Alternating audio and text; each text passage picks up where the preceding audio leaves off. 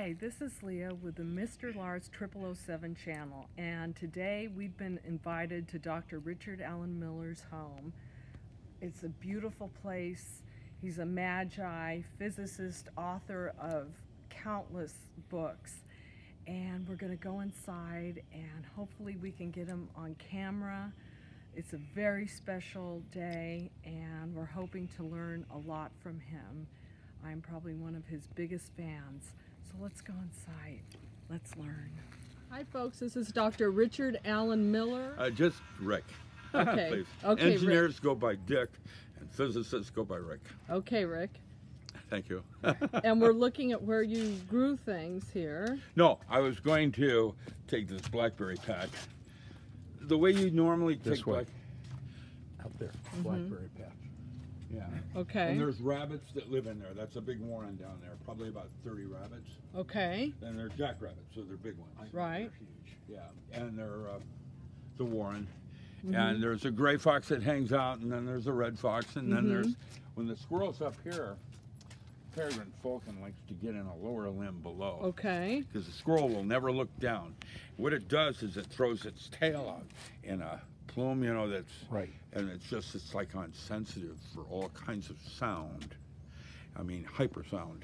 And we had pygmies that lived in that one there, and they'll come by here right now. Okay. Because I'm out. They like to touch me. Oh. Okay. And then over here, we have woodpeckers. Okay. Red-headed woodpeckers. Oh, I see one of the houses on the tree. Yeah. They live in there. Uh-huh. How cool is that? And there's my 35 kW generator. Oh, Yeah, just let me in zoom. case. You check it out monthly, right? There it is. And we have a prawn down below. What if I owned the property, I'd have a water reservoir up here. The 35 kW generator is backup, probably working off a solar panel and diesel. I got I put 10K of solar in my shop. Did ya? Yeah. Yeah. Heat, it's going to get real cold this winter. Jet Propulsion Laboratory says worst winter in recorded history. And by 2024, there will be parts of Canada uninhabitable. It will be a day after tomorrow. The Hopis say there's going to be a burp from the sun that will be for 4 to 7 hours. That means a part of the earth is going to get sterilized with a pulse that you're going to need a minimum 10 feet between you and the sun during that period. And that when you come back up, if you're going to stay in that area, you're going to need to come up with everything you need, including mycorrhiza and seed. Everything will be sterilized. And my guess is it'll be from the northern Canada on down in through parts of the United States. Wait a minute. And that's There's the Earth, right? It's going to go on one half, right? No, it's, well, Like the that. earth is going to turn and the sun is going to sterilize. People will get it, and people on the other side won't. And it'll be the new epoch. And that new epoch, this one is trial by fire. And the Pesha ritual out of and it's, I think, Iraq. it's not just the Hopis. Oh, the Hopi is the Clovis. The Clovis, they're digging them out of southern Mexico. I was down in Puebla with my mentor, Dr. Stanley Krippner, doing consciousness workshops.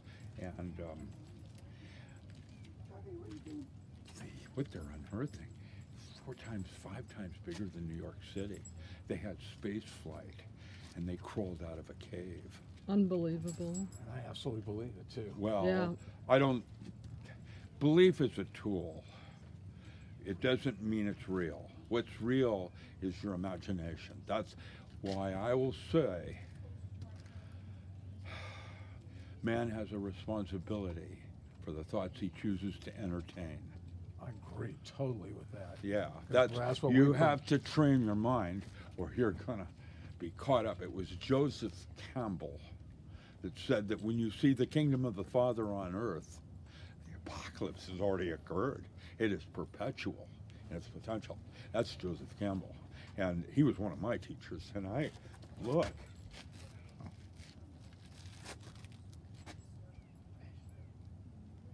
You know? Wow. Look at that. The animals, you're already seeing it and cow pies in the Midwest on farms. How few flies there are, how few ants there are. We don't have the ants like we used to. What about the bees? Einstein said, if we lose the bees, we die in 4 years. Look at my mushrooms. Those are king leaves. Oh, wow, they're huge. They're healthy. They're edible. They're considered a white cuisine. Oh my goodness. Turkey, Hungarian. Beautiful. That's amazing. They don't have gills. They have a sponge underneath. They do a different kind. Oh, wow. Fire pit? I'm sorry? Is that your fire pit? One of them. Look at Another one those will be right beautiful over there. mushrooms. Another one will be. Let's see. Hey, where's your Z? It's in the garage. Oh, good. Keep it. Would you like to go for a little ride in it? No, let's go for a hike. Okay. I want to get out in the woods. I'm your MacGyver. When I'm in the woods, like, you know, there's so much to eat. There's so much to feel. That So you're like Yul Gibbons then in that respect. I'm better than Yul Gibbons. I wrote a 9-volume encyclopedia. Oh, I think you're also older than Yul Gibbons lived to. Yeah, I'm gonna live at least another. I'm guessing I'll be about 130, 134. Right. With what I do and how my diets and things like that. I think so. I think I've still got a good 30 years ahead of me. I would agree. Well, I Yeah. think so. Completely. Well, one of my grandpas was 107 years old. Oh yes, and he sounded just like you. Yeah, but you'll notice that all the trees, the pondies, are showing stress and death. Yeah. Everything is dying. I know. Look at this. I know. I've felt it for a long time. Look at that. The stress on the tree. I don't own this house. I would. These dormers here are nice little places to put your CB, you know, Radio Free America, inside one of these dormers. You know, they're false. Oh yeah. Yeah, exactly.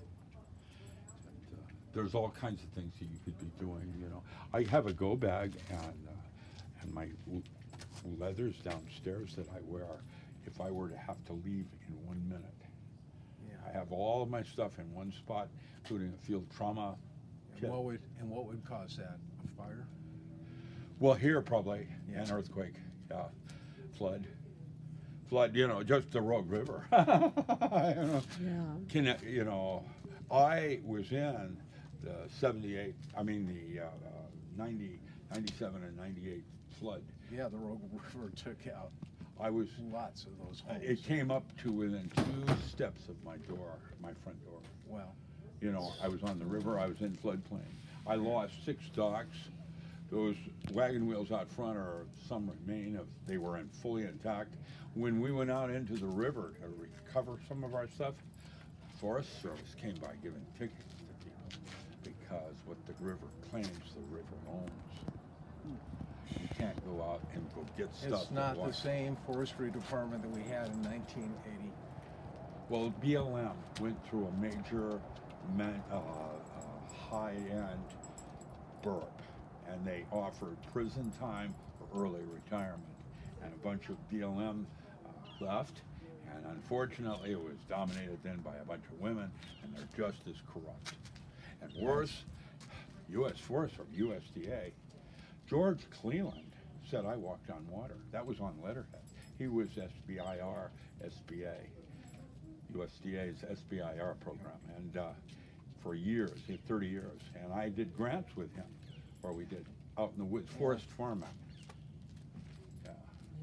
Now, what's the name of this car again? This is a 280Z, Okay. 1976. Okay. Tell her the real name of it. And Like we're this. firing it up now. Come to the back. Okay. No, Come stay this here way, with see the me. plate. Stay right here. Okay. Listen to that.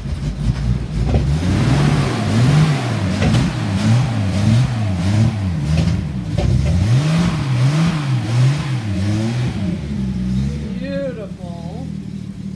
Look at that. And Doc fully restored it. Now, That is amazing. you want to take a look inside? Yeah. Impeccable. The Look at the engine. license plate.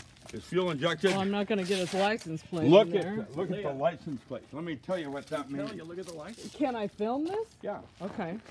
Oh, magic. Medford, Ashland, Grants Pass, Illinois Valley, Cave Junction, and Klamath Falls, the free state of Jefferson.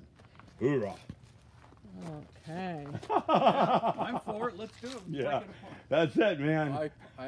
We'd be living in the free state of Jefferson. That's it. That's what it's about.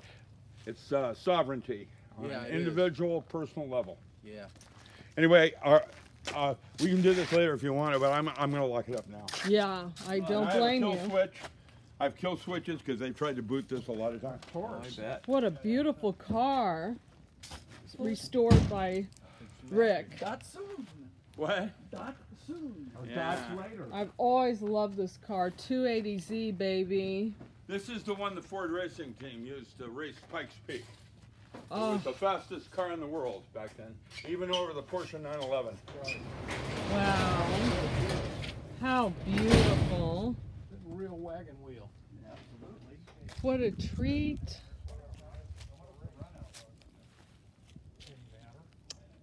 Fully restored